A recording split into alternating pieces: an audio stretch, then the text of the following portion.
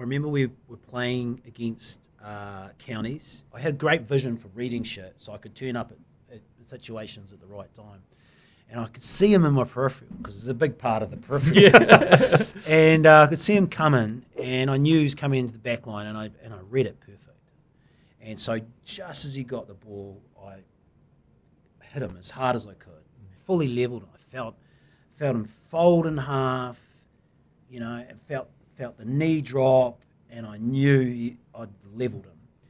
And then I was on the ground, and I looked up, and he ran through John Leslie and scored under the post. Yeah. And I look at my hands in frustration to go, how did he get through me? And I've got 2 pieces of his shorts in my hand. Wow.